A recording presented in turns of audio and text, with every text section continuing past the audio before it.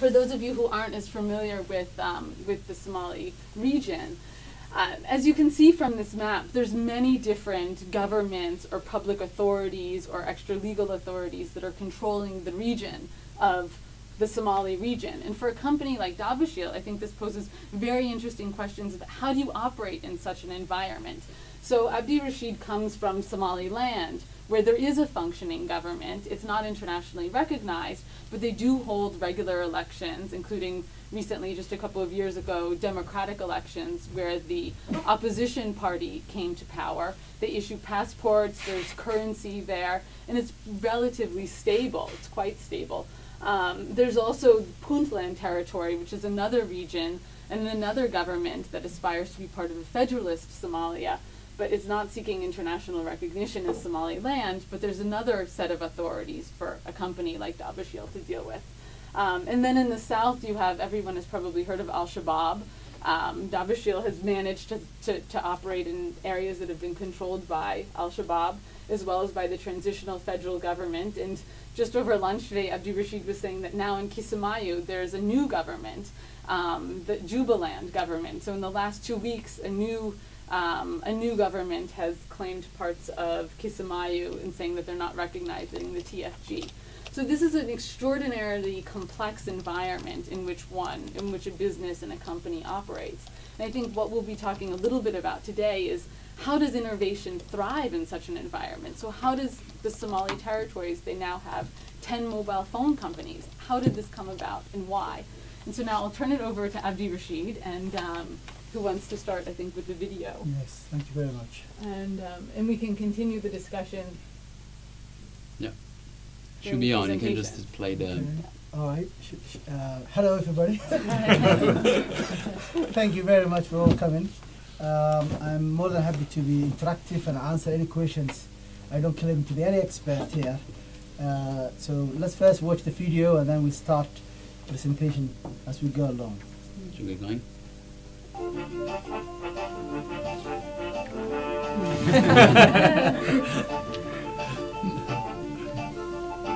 Somalia has been in a state of conflict since the late 1980s.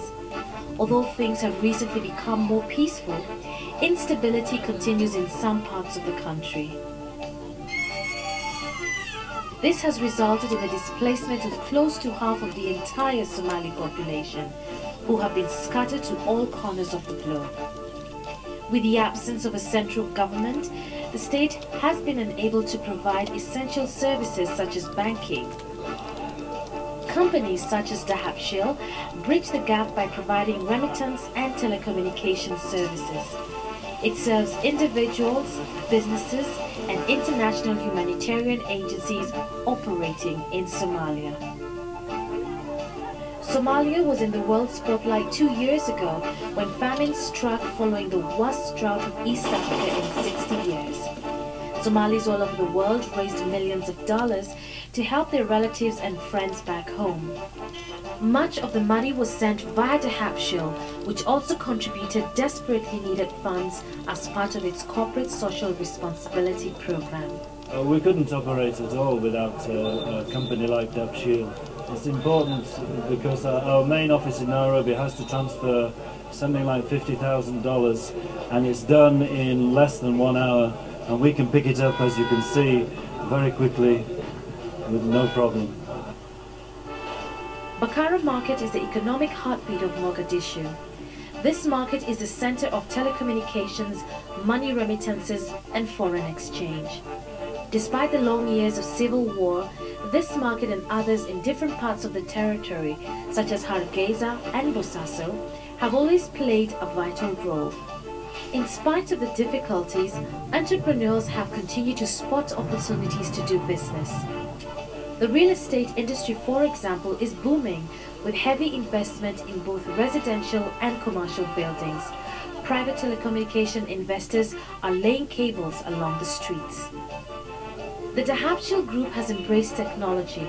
It operates in all parts of the Somali territories, crossing clan and regional lines. It has a presence in 150 countries, serving Somalis and non-Somalis alike. Dahabshiil and its clients rely heavily on technology, including mobile phones and the internet. Abdirashid Duale is from Somalia. He is CEO of Dahabshiil, which is one of the continent's most successful international money transfer company. Abdirashid, so talking there about the role of technology helping Africans today in their various activities, you run an international money transfer company which very much relies on technology for people to send their remittances. Of course, some I will not say all our customers are familiar with technology, but because we work in 155 countries, we experience different customers, and that technology makes it easier for us, whether it's through online or whether sharing the data with them through the mobile. You know, if you use our service, you will receive SMS from us saying, you know, the money has been delivered in a remote area, whether it's Somalia or Sudan or Uganda or any part in Africa. So yes, technology is crucial to our business, and every day we're trying to improve. The Dahabshiil Group has a wide range of financial services. These include Dahabshiil Bank International based in Djibouti and all the Somali territories, Somtel, a telecommunications company, and the e-card and the e-cash, the first ever debit card in the Somali territories. It can be used in many places including hotels, restaurants, supermarkets and fuel stations. Somtel has made it possible to connect the Somali regions to the rest of the world. Somtel provides a high-speed internet service, very affordable domestic and international phone rates, and mobile telephone services via wireless internet technology. The availability of an internet service has made access to essentials such as education and information more convenient and hassle-free.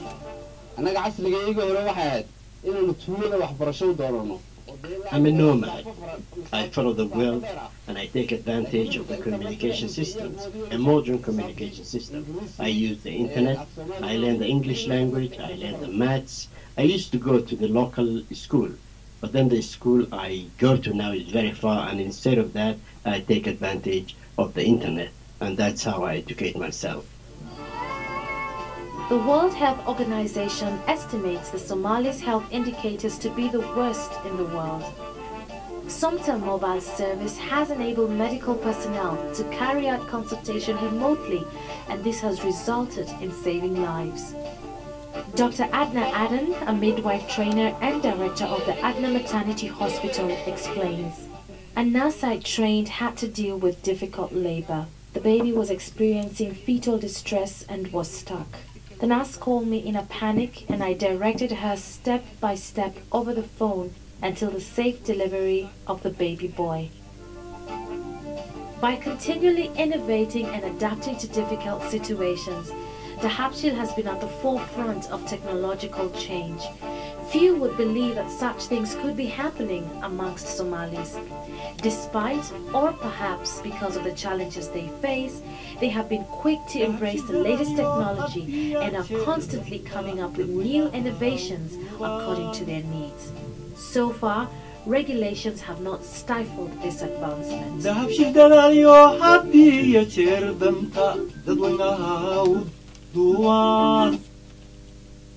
very much. I hope that was useful. I would like to add other further presentations, but I hope I will not repeat what you have already heard through the video. So I'll try to summarize as much as I can. It's all yours. How shall I use it? I guess if you just click it.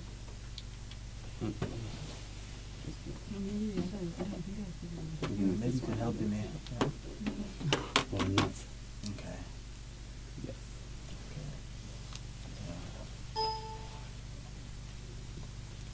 Right. As you may already know, the news that normally you hear from Somalia or Somali territory, and I want to use this word for Somali territory for a special reason, because everything is so divided into territory, and I want to be neutral here, and I will use Somali territory, but you might already know Somalia as a country. So Somalia, normally you hear, and I don't want to repeat, what you normally read: war, famine, terrorism, pirates, and it's a fact, even though it's getting less now, less pirates, less terrorism, less, but it's a fact of life in certain part of the Somali territory. So that's the normal, I believe, that what normally people hear. But I think a lot of international community, they are not aware of how Somalis are using technology, how they are innovating, how in certain ways that a lot of technology that exists in certain part of Somali territory, I might say, are not available in certain part of the world. Especially, I know the region, which I will talk about shortly. Right. Yes. I'll stick to this one. Yeah. Try again. Here, I thought this picture you might like. Because camels are well known with Somalis. Still, camel is part of our Somali life. And people in Somalia use so many different ways. But here you see the camel being connected to solar system, to power fridges. And again, what Somalis are good at is to get the solar system. We have a lot of sun there. So for us to utilize in this way, I think it's a very innovative way. And it's not only the use of fridges, they are also using to empower the technology, whether it's a mobile or whether it's other electricity power that Somalis need. So these are another examples of how Somalis are innovative. And Dr. Nicole, you can come in anything I want. If you want me to expand, yeah? Here, because the power is so limited, because you won't get power so easily as you might get in Oxford. Here, they mixed the charcoal, which is easily available in the certain Somali territory, to get good coffee espresso. So again, the Somali become innovative here to keep the traditional way of using charcoal, but at the same time mixing with technology. Right. Here, this is where I try to pretend to be a little bit historian. Before the state collapsed in 1991, everything was run by the government. Everything, 100%.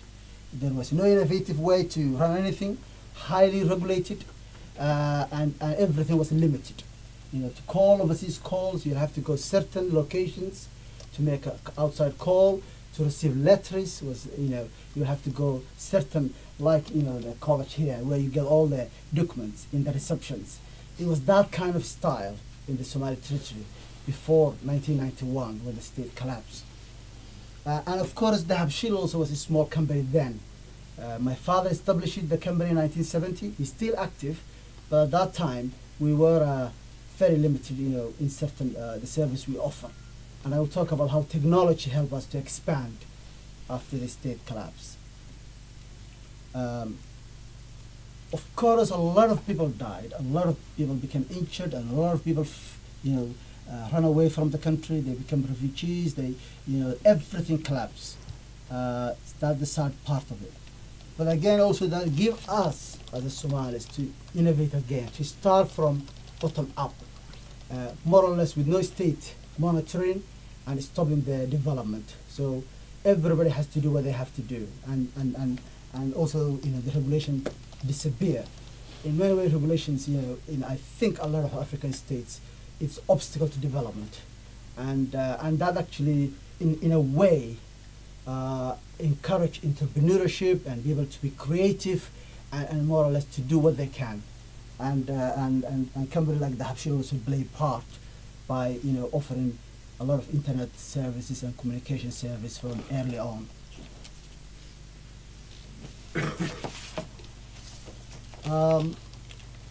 The civil war started in 1988, even though the state collapsed in 1991, and especially where I lived at that time with my family, Bur'o, which all of us, we fled the country, we started new life in Ethiopia, and a lot of Somalis also, you know, either went to Ethiopia or Kenya or other part of the neighbors country, and some of them came to UK and other part of the world. So that's a little bit of background. Of course, I talked about earlier of how at that time the communication was, you know. I don't know whether you remember the old tape of messages. Normally here you listen songs and other things. But in the Somali territory, it was the way of communications. Recorded message has to be delivered with letters, and we have to deliver that by hand with the cash. At that time, how the things were. Now talk about how now everything's automated and things are much better than it was. Global presence, I won't do a lot of talk about Dahabshiil here. We work with United Nations and other agencies that operate in the regions. We now have our own bank in Djibouti and the Somali territory, offering a lot of banking service. And of course, Somtel, which I'll also talk about later, offering some of the latest technology.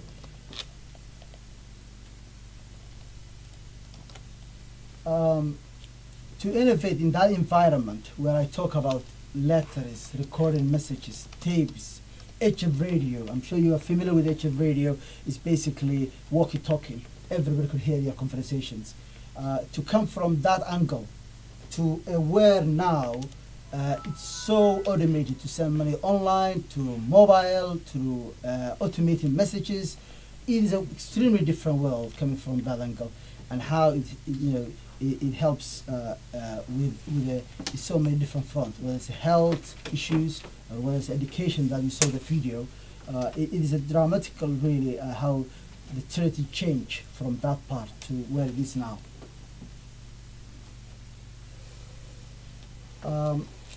I mentioned earlier there was only one company before 1991. That company was owned by the government, state-owned company, and the service was limited. Now you have, I think, up to a private company that offer one way or another data service, voice service, up to 30 company. If you compare that with Ethiopia and Djibouti, where still only one state company exists. I was recently in Djibouti, where I have to get a SIM card. I obviously have to go to the main center. And in the Somali territory, you can get so many cards, so many numbers. And of course, we work with international partners who help us with this, whether it's a Norwegian company or Dutch company or British company who are offering their satellite services. And nowadays, it's Chinese company actually who are so active in that part of the world.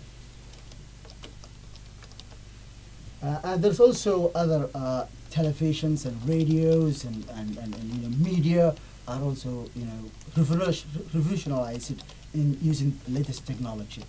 Can I ask you a question then about the SIM cards? Because if there's no government that's really regulating the use of these SIM cards, are there difficulties in terms of different phone companies having access to the same lines? So I know that many people have to have multiple SIM cards. How do you handle this, and is there any effort on the part of any authorities to try and regulate this? Yes, that's a very good point. Actually, I think maybe it's the second slide where I will be talking about that. So I won't interrupt okay, no, maybe it's further down, but I will try. Yes, there's a lot of, I think the disadvantage of not having a strong regulators is that where every company wants to do whatever they want. And if anything, that's where I think we miss the regulations. Because the regulations, the one determined that the companies communicate each other, they talk to each other, and that interconnection is missing. But again, to be innovative is that a lot of Somalis, they use phone with 2 SIM cards like mine here, so that still you can use the both company here, and I don't think this is widely used in the UK. It's widely being used in that part of the world. So yes, that's a challenge to still remain. You will have to get a license from different authority, whether in Mogadishu or whether in Hargeisa or whether in Bosaso or Garowe. Again, you might have to get even 2 licenses to operate in certain places. So maybe things could be double, yes. But again, I think you have to be innovative, and still the business exists, how Somalis go about their life. I answered it. I don't want to jump your slides though. But now we must. Please come in because I want to be useful here. Now, I talk about innovations, and I would like to mention that some of you are familiar, of course, with the technology nowadays we're going to. GSM, 3G, now 4G, all is the latest technology on mobile, basically offering all kind of product, using picture on your phone and getting access to, and be talk to your families. So that's are available in certain part of Somali territory. So that's what I want to highlight.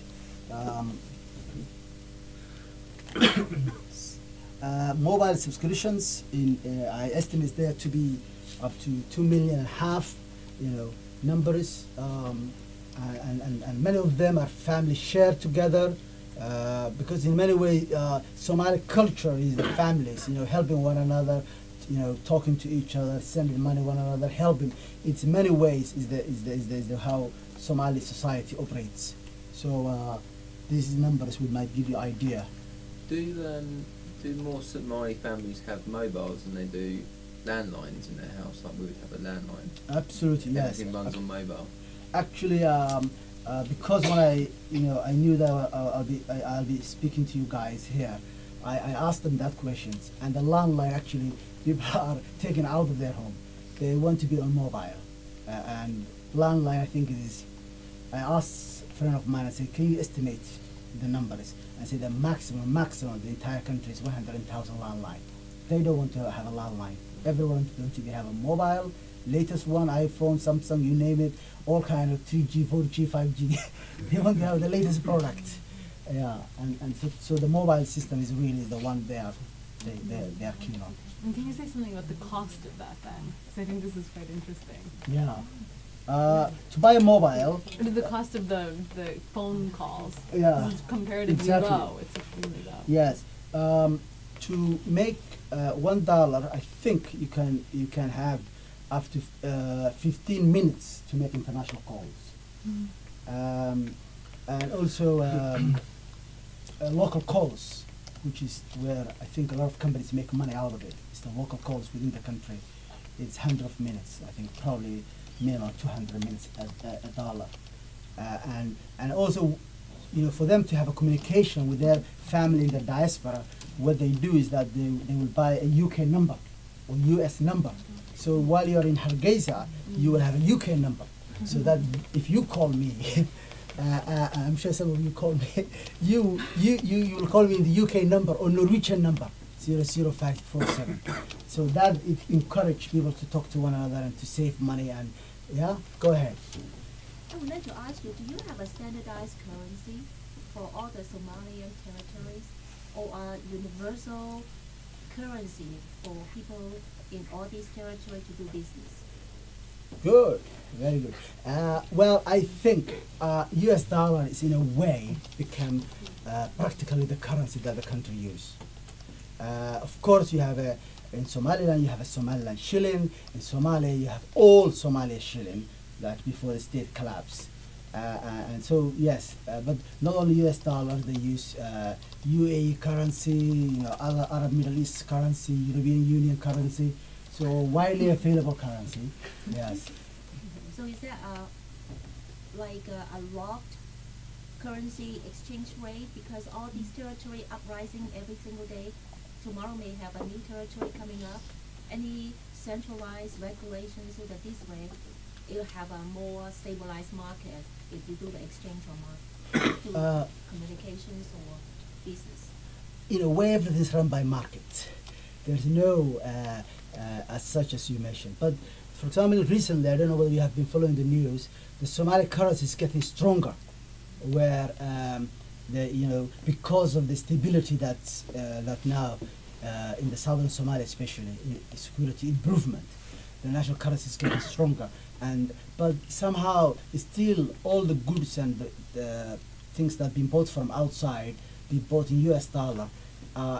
No saving has been made because everything is somehow connected with the US currency.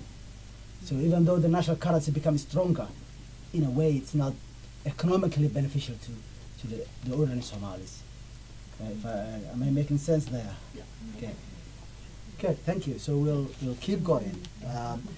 This is some of the service that Somtel offer. Video conferencing, video calling, live streaming, so this is some of the service. I'm sure if you come to Somaliland, we will sell to you some of these products.